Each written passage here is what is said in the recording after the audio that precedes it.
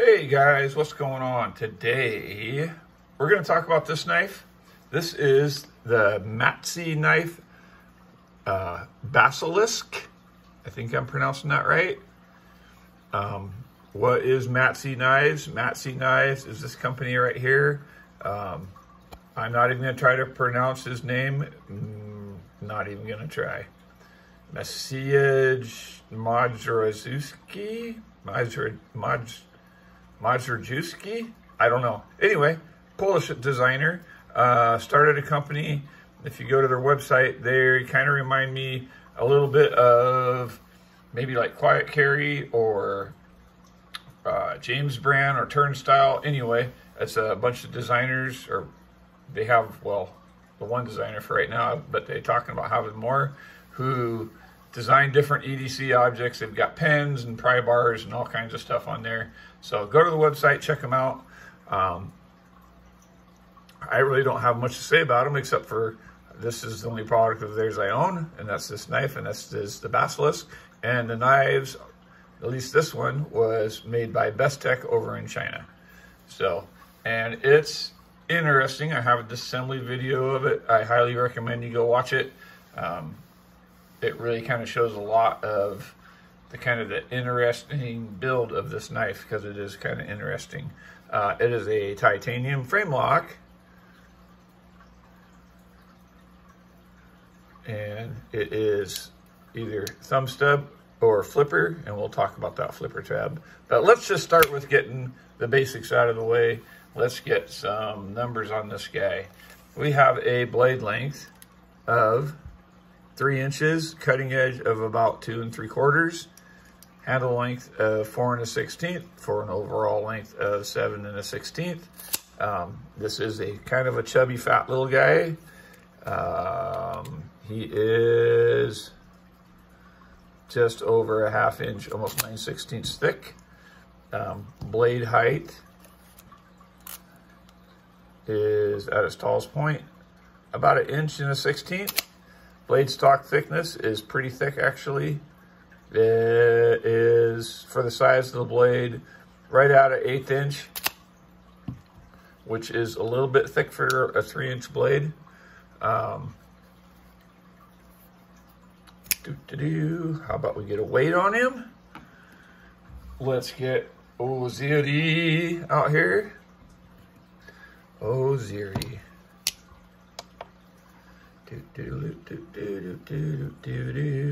Ounces, 4.16 ounces, which blows me away with the amount of milling, which I'll show you in a minute, that is inside this knife. Milliliters, 118 grams, 118.26 of a pound. I don't even know what that means. So anyway, 4.16 ounces. It is a hefty little dude. And that is with a ton of milling, and my scale, there it goes. That's with a ton of milling inside, which I have a flashlight with me now. How about that? So we should be able to see some of that in there. I mean, it is really milled out in there. So as you can see by all those pockets, and it's that way on both sides, all the way back. You can see it in there. There's milling in there, milling back there. Hard to describe why this knife is so heavy with all that milling, except for they did use really, really thick titanium. It is contoured, so that's nice. Let's do some size comparisons to some other knives. Here we go next to the Para 2. And as you can see, it is much shorter than the Para 2. Here it is next to the Para 3 by Spyderco, and it is almost exactly the same as the Para 3. Here it is next to the Cold Steel Mini Tough Light, and as you can see, it's much bigger than the Mini Tough Light. And then here it is next to the big Mama Jamma, the Cold Steel 4 Max Scout. And of course the 4 Max Scout is much, much bigger and probably a few ounces heavier. All right, so let's get into the blade of this knife. Drop point blade with a swedge. We've seen it a million times on a million different knives. Right, oops, wrong one. Oh my gosh, they copied the bug out. No, they didn't. This is a drop point blade with the swedge. Just like everybody likes to do these days, which is nothing wrong with that. Although it is very tall and very thick, it's ground actually pretty thin behind the edge. If I can get in there and let's show you that. It comes down to a very reasonable thin edge. This knife does cut fairly well. I've taken it to work a bunch and used it. It's a good hard user knife for that because it's got nice thick stock, so it's good that way. The thumb studs are kind of those volcano-y type that I usually don't like, but on this particular knife, because I have so much room for access to that thumb stud, you can get on the side of it to push and don't have to push right down on the top, so it doesn't make your thumb sore. So the blade is stone washed. I did sharpen it, and it sharpened up really nice and even on both sides, which is a wonderful thing. Has jimping that is pretty much practically useless. It's okay, it kind of is an index. Should be out here.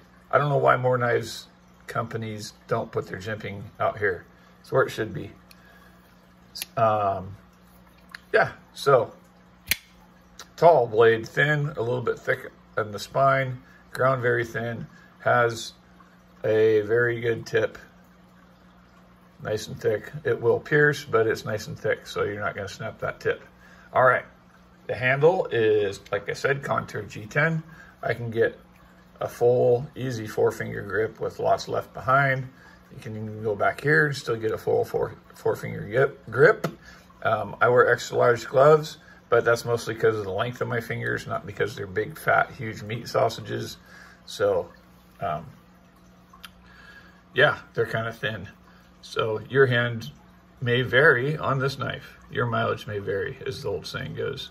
The grip on the knife is all pretty good except for one thing. Mr. Matsey, I don't know if you'll ever watch this video, and I don't know why you designed this way, but that little point right there is terrible. It's terrible. It's the one thing. I mean, this knife is pretty nice otherwise, all the way around. I gotta say, Best Tech did a really good job with the machining and everything. But that's just a bad design idea. Just make a round-ended clip. Just make the end of it round, like that. It doesn't, I mean, it can be milled titanium, that's great, but just make the end of it round. Well, that one's a little bit pointy too. We'll talk about that one. Yeah, I don't really have a milled titanium round clip near me, but they could have just made that round. It'd been a lot nicer because it is nice and wide, so it doesn't, like, none of this part gives you any kind of heat in your grip, but that does. But there is your lanyard hole. I'm not a lanyard guy. I don't really care.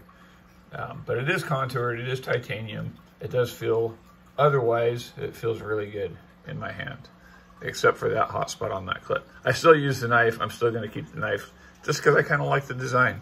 I like the fact that the blade disappears in the handle. As you know, that's one of my favorite things in most knives. So, action is, well, it depends on what you use. If you're using the thumb stud, it's got a perfect detent for thumb stud. You can finger flick it. And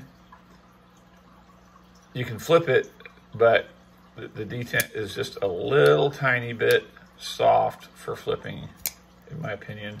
I was able to, yeah, see, you can flip it without, and make it fail. That could also be part of the design of this flipper, which I really like this flipper. I mean, if you want an unobtrusive flipper, this is the one to go with. They don't make them, I mean, except for this.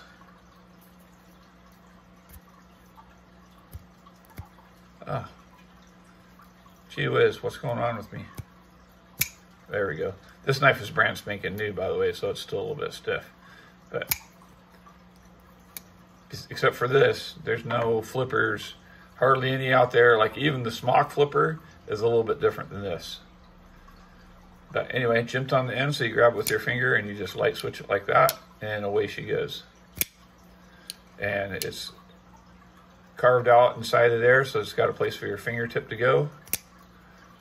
And you just light switch that baby. There is no push button. Sorry.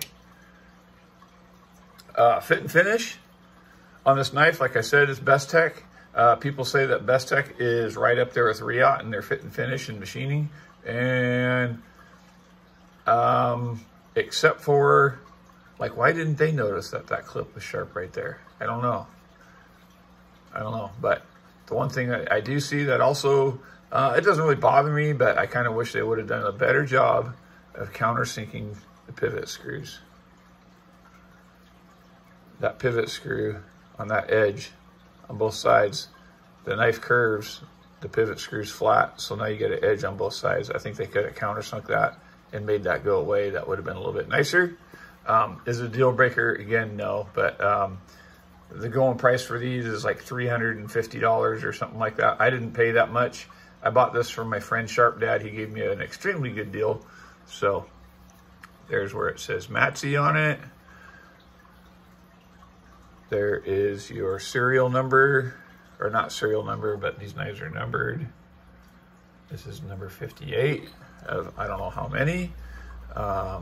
It does not have a blade steel marking, but supposedly it is M390, and I did sharpen it, and I will say that it kind of sharpens like M390. It took a while, but it got really sharp. Haven't done a paper cut test with it. Let's see if I even have, I thought I maybe have, oh, there it is. All right, I have some paper here. It's just regular old lined notebook paper. Let's see. Does this knife do what it's supposed to do? Oh my gosh, yeah,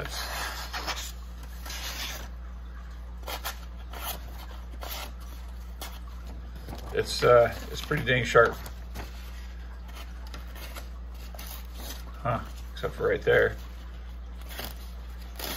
Wow, that's weird. I shouldn't do paper test cuts. It's pretty dang sharp. Pretty sharp. Might have a little bit of stickiness on it from cutting tape at work. So, drop shut action is really good. It's just, I like it. I like it. Everything except for that pocket clip. It is not deep carry. You get some sticking out, which is handy to grab onto. At least for me, I don't, like my knives don't have to have deep carry clips. I enjoy a good deep carry clip, you know, but it doesn't have to be that way. It would be nice if it had one. You will notice that there are no screws showing on the clip. That's one of the other things I would say that I would like to see them do is they have captured pivot. They should have Chicago screws. I don't like these where you got to go in from both sides. This one you don't, but this one you do, or otherwise it'll spin. Or they should have made the barrel inside there, have it squared out or something so it can't spin on you, because that was kind of a pain in the butt. You can see that in my disassembly video. What else? What do I think? My just overall thoughts. I think that, for me anyway, I kind of like it. Sometimes I like carrying a thicker, heavier knife, which is kind of cool. Like I said, I think the ergonomics aren't bad except for that clip. I think the action is really good. It's definitely a fidget factor knife. You can fidget this thing like nobody's business. It is not left or right hand carry. It is right hand tip up carry only, which is the only way to carry a knife anyway, so it doesn't bother me. Yeah, I think it's okay. I'm kind of excited to see what Matsey does next. Is it worth $360 for a Chinese-made knife? I don't know. There's a lot of milling in there. It is M390. I don't know. I can't recommend it at that price. I mean, again, it's like I've said about other knives. If you really, really like it, then yeah, just go ahead and pay the money and get it. But if you just need a knife as a cutting tool, I'd recommend a lot of other knives that are just as good performance-wise and a lot less money. So, like I would say, go get one of these for I think they're like $170, and get a set of scales for 60 bucks. And you got basically the same thing in a much slicier blade, just as good action and ambidextrous to boot. So, well, this one's not ambidextrous, but you can get them with their normal scale pattern on them. They're ambidextrous, and I'm pretty sure you can get scales that are ambidextrous for them. So, yeah, there you go. The Matsey Basilisk. I think a basilisk, isn't it a whale? What is a basilisk? I don't know. Someone comment below, tell me what a basilisk is. All right, guys. Get your family together, turn off the television, get outdoors, enjoy the outside. Toad Sticker out.